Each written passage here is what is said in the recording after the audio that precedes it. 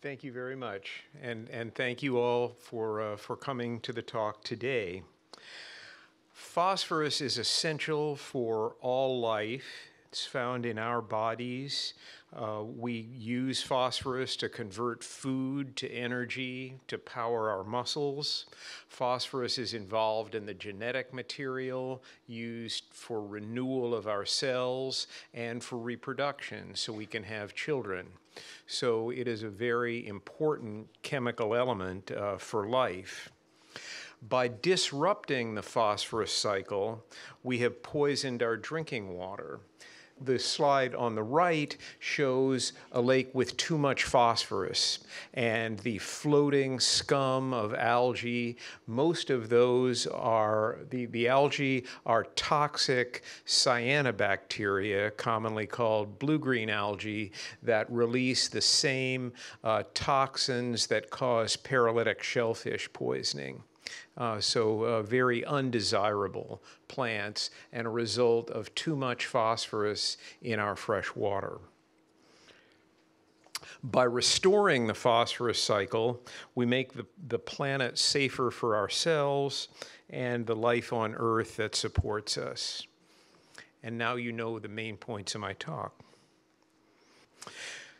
First, I will tell you how we damage the phosphorus cycle over the last century or two by telling you a story about the region where I live, the Yahara River and its valley around Madison, Wisconsin, United States. That's the blue cross on the diagram. And I also, by including this slide, I show you how far I am from home, because you can see Japan, and the very large blue water there is not a lake. That's, of course, the Pacific Ocean. And we traveled a long way to be here, and I'm very happy to be here. I'm enjoying the hospitality of your wonderful country. Thank you for having me. After telling you about the Yahara River and lakes, which represent lakes in Japan and many other countries. Then I will talk about the United States as a whole, so I'll scale up to the United States.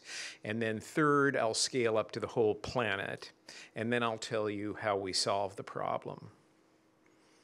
Our lakes in Madison, Wisconsin were formed when the glaciers melted around 10 or 12,000 years ago.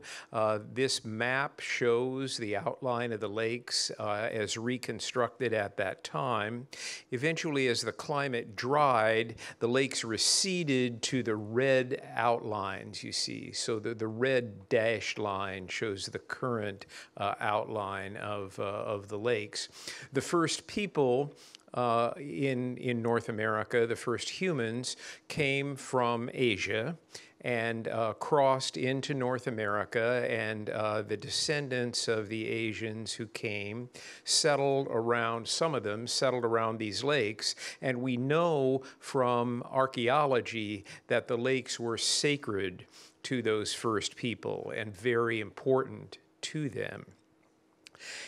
In about 1840, the European Americans came, and we know from their notes, they kept notes that we can read in English about the lakes, and we know that the water was very clear. You could see 10 or 12 meters into the water and see the bottom.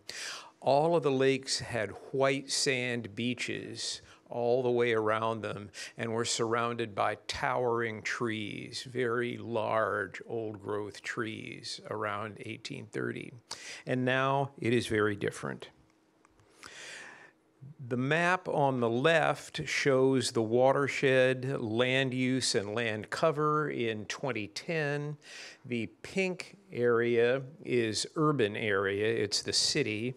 And the yellow area is farmland, the green is natural vegetation.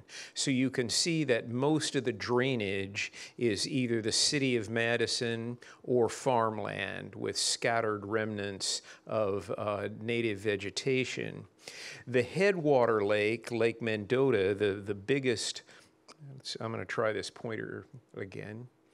this lake, this is the headwater lake, Lake Mendota, and here's a satellite image of Lake Mendota.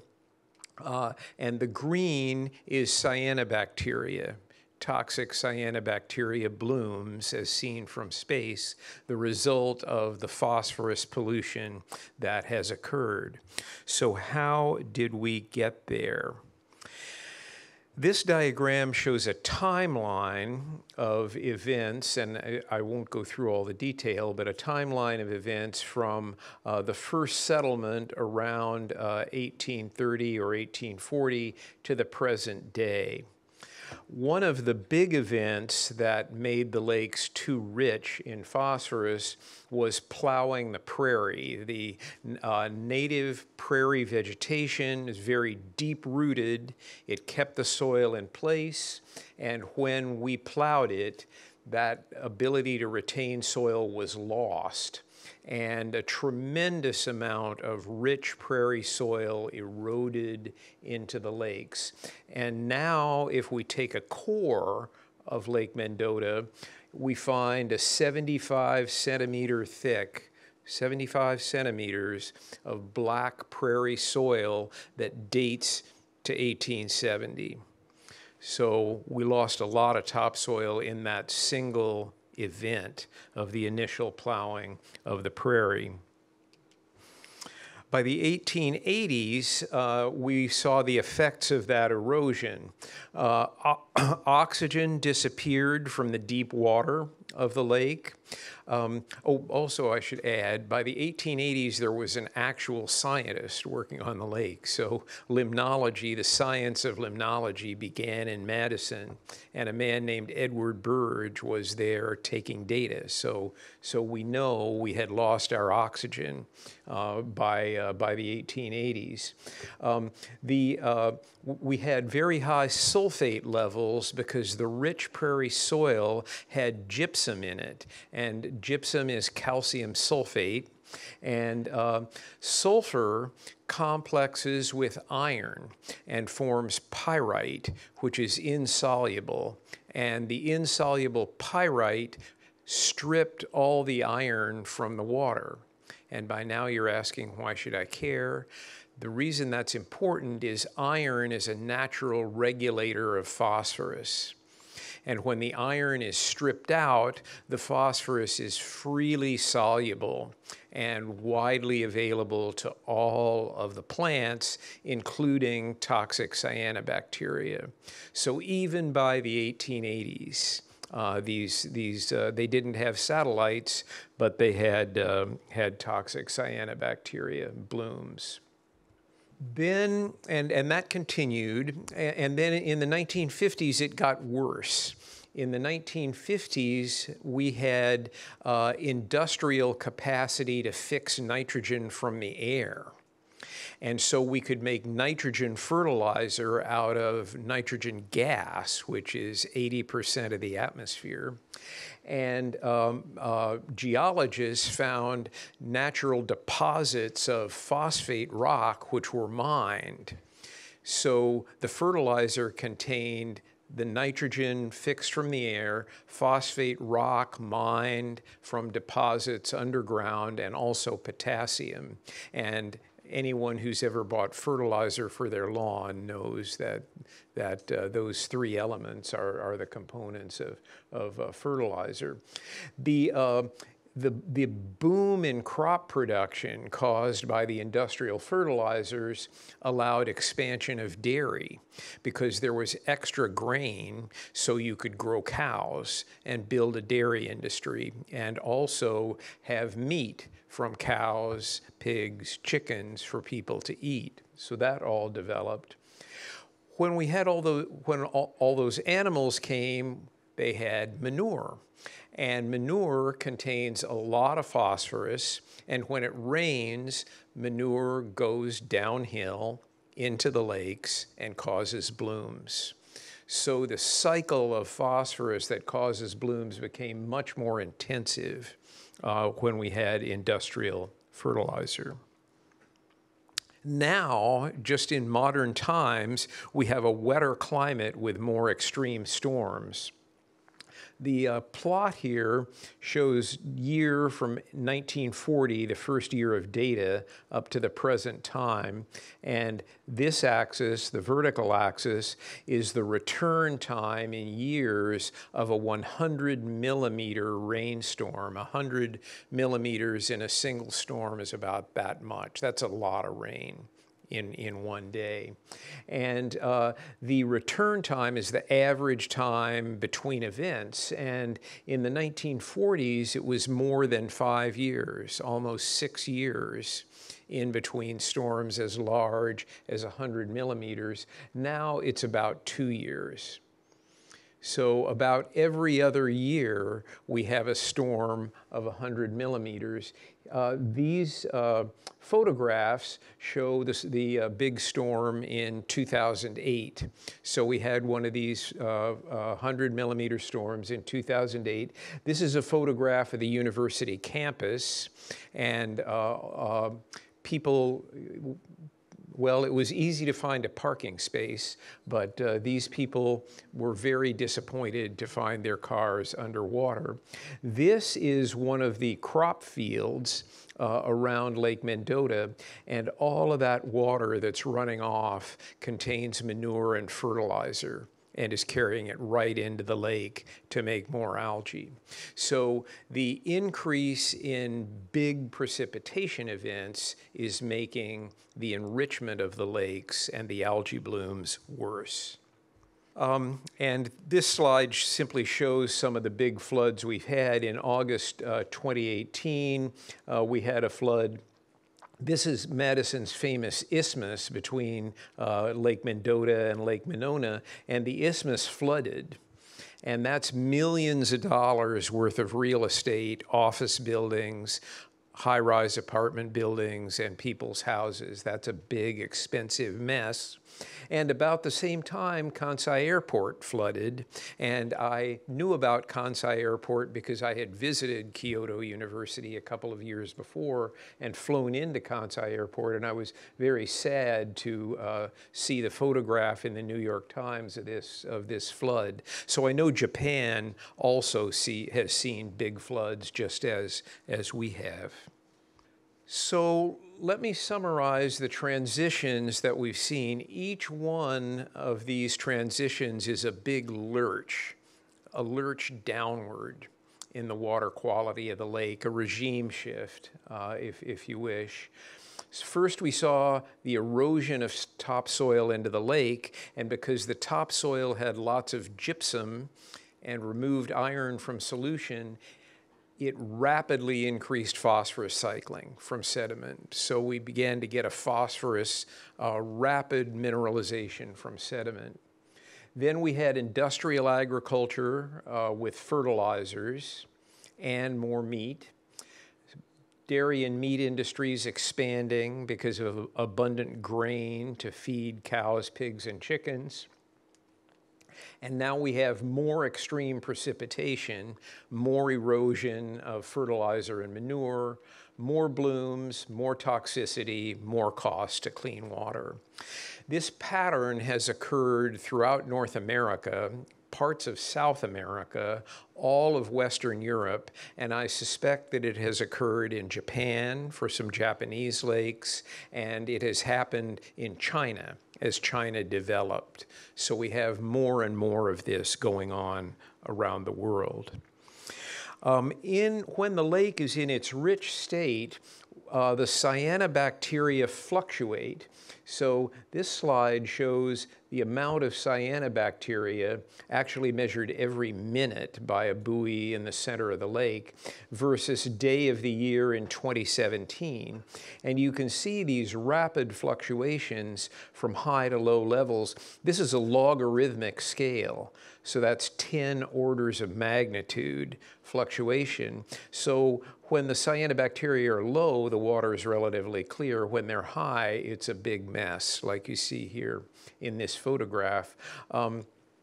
Someone asked about alternate states and resilience, and if you fit a Langevin equation to this data, you get an unstable threshold at the red line, and there is a stable point, a clear water stable point down here, and a dirty water stable point up here.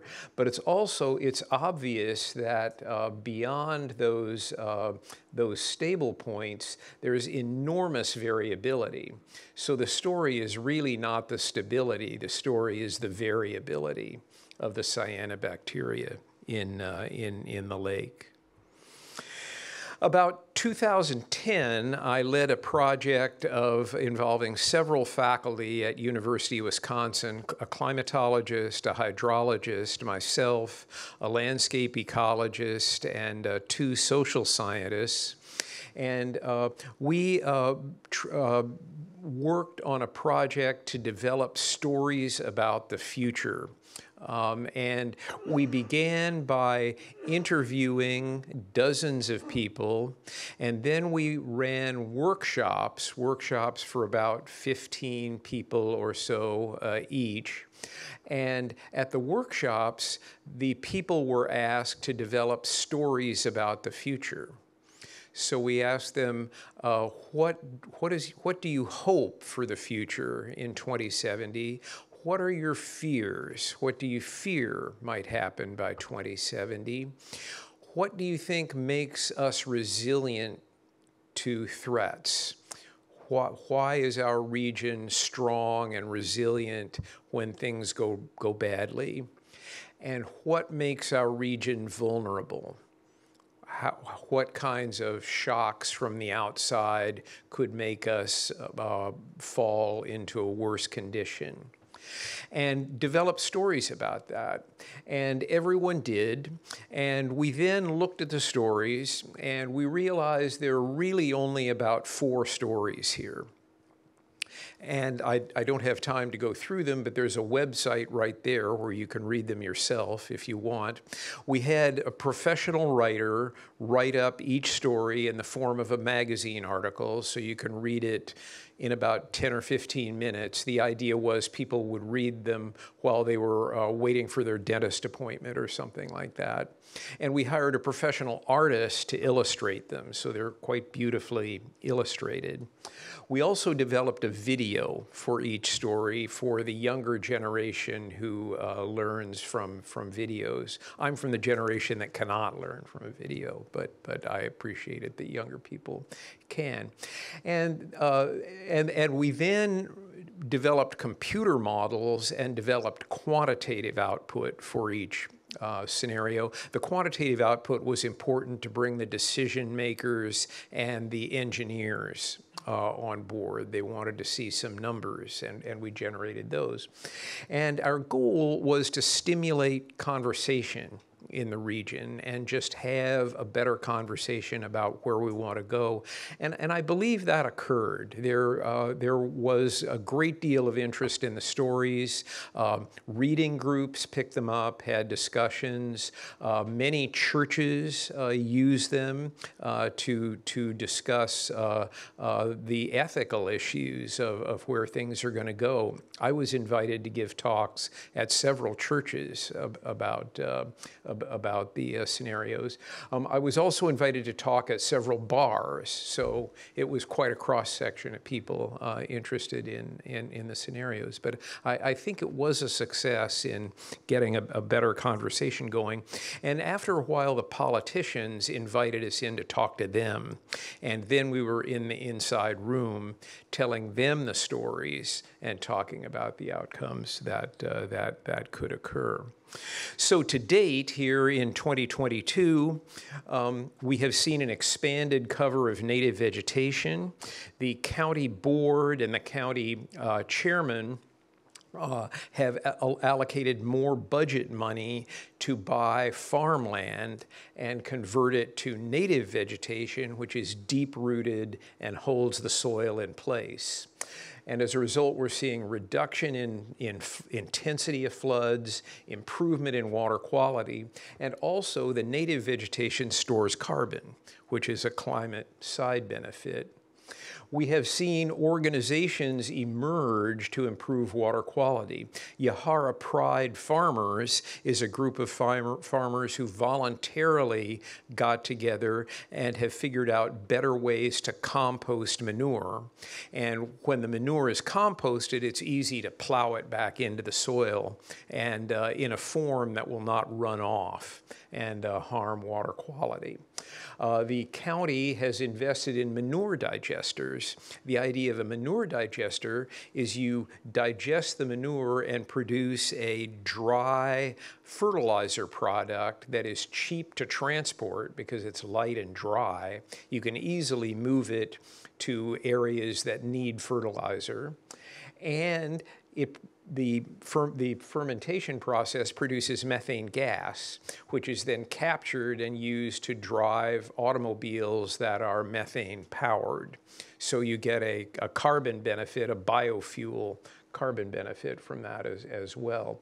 So Ed, I think it's fair to say we're having a better public conversation about the future, and I still get questions and requests to talk about the project. Moving to the scale of the entire United States, waste of phosphorus occurs throughout our country. So the dark green is soil that has too much phosphorus in it, and the lighter green also has too much, just not quite so much. And just from looking at the map, you can see particularly the eastern half of the United States has a lot of over-enriched soil. With my colleagues and I built a diagram of the fate of phosphorus input. So this is read from left to right. So I realize that's different from how Japanese script would be read, and I apologize for that. But so we go from the inputs of phosphorus, which are fertilizer, to the outputs. Where does it go? Where does the phosphorus go? And we don't have time to go through the diagram in detail, but let me quickly show you some things that jump out. One is exports exceed imports. So the United States exports more phosphorus than we import.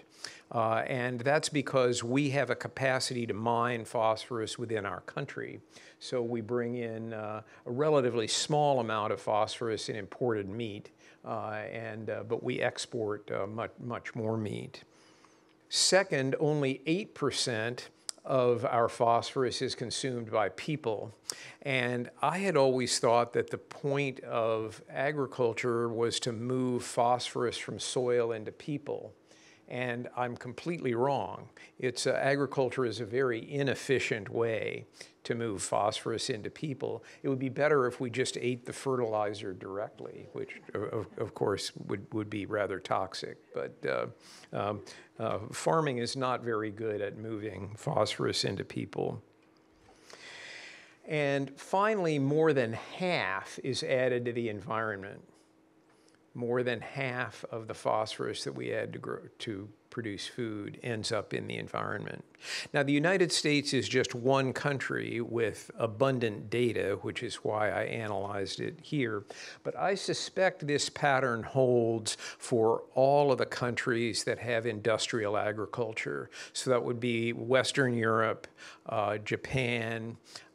China is beginning to have industrialized agriculture. Uruguay and Argentina are two South American countries with industrial agriculture. So I suggest that this is a broader pattern.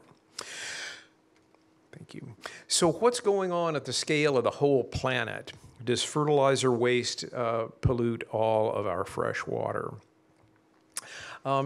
Just for historical perspective, this slide shows time measured in people versus a few interesting characteristics of agriculture on the vertical axis. I can measure time in either human population of the planet or years because human population has only gone up. So let's look at time in terms of human population. The green here is cereal yield in teragrams per hectare. That's mass of cereal per hectare of land, and it has gone up with population, and that is simply demand driven. So if there are more people, you need more grain, either because people eat the grain directly or they eat cows, pigs, and chickens fed from the grain. So more people, more demand for grain, and we grow more grain. That makes sense. How did we do that? Up until we were about 3 billion, which was 1960, up to about 3 billion, we did it by cutting down forest or plowing prairie and having more arable land. And now we're out of new land.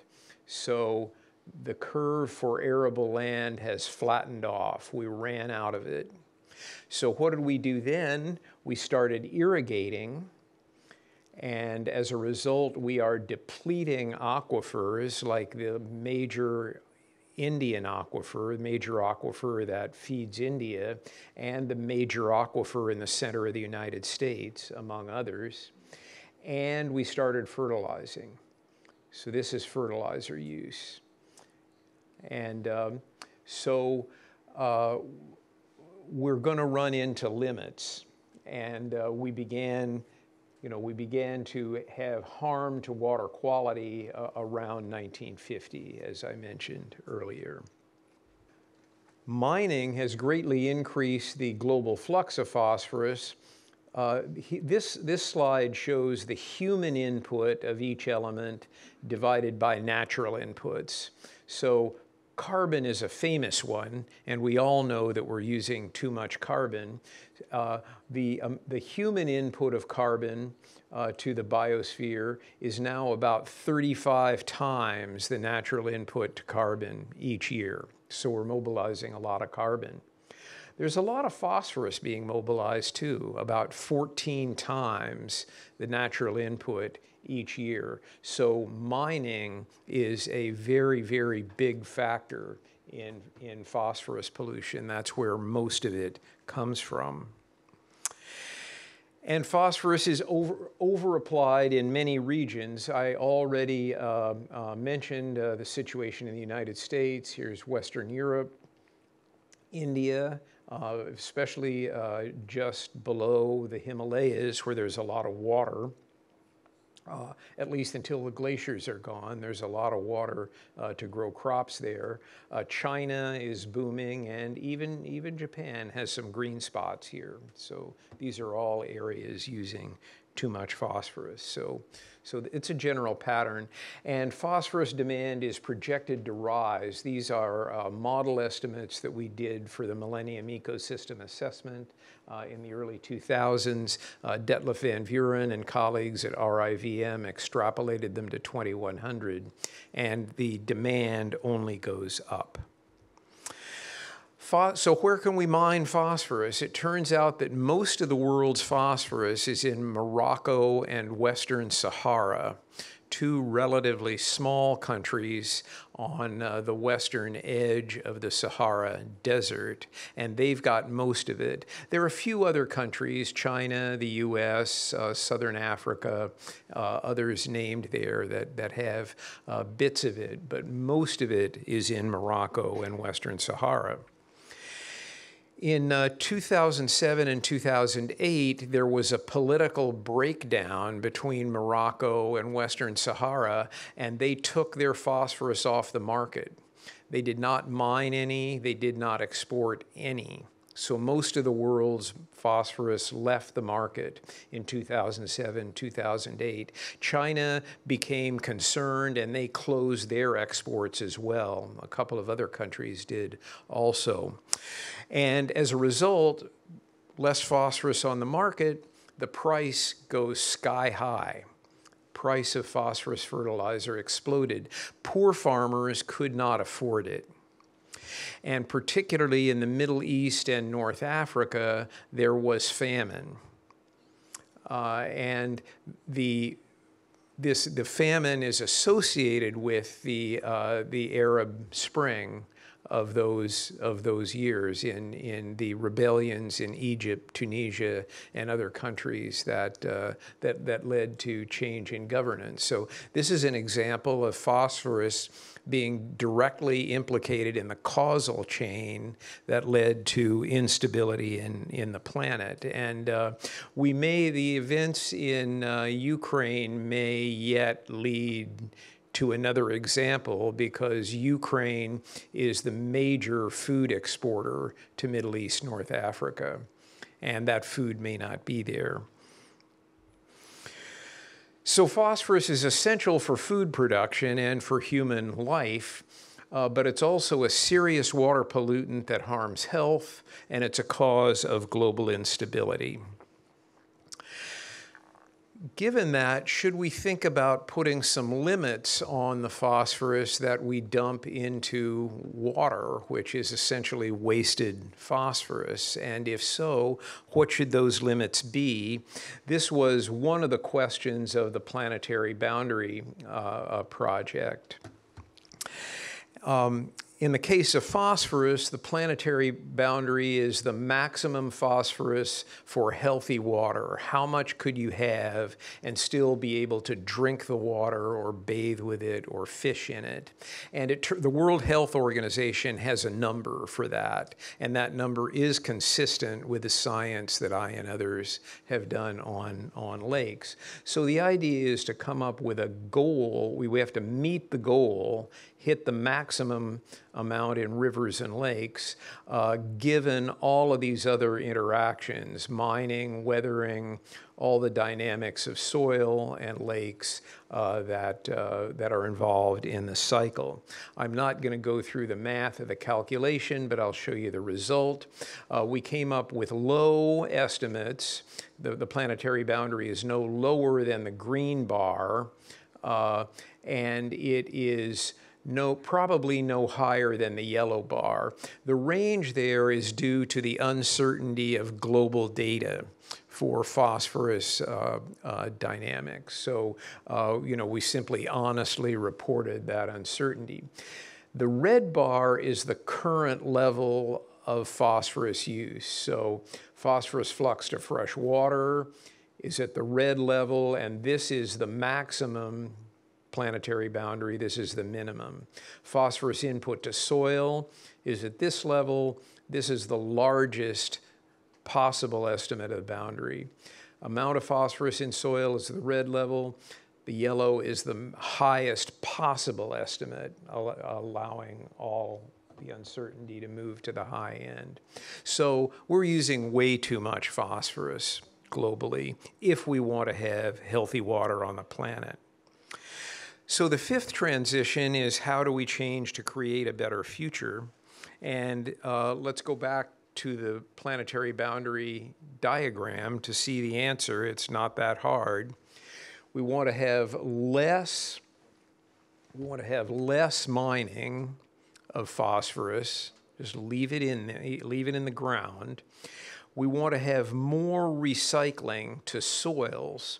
So instead of mining phosphorus, let's build healthy soil by recycling waste phosphorus from human waste, livestock manure, and decomposing crops, and build it up in the soil and have healthy phosphorus-rich soil instead of going to mine it, and then there will be less flow into rivers and lakes.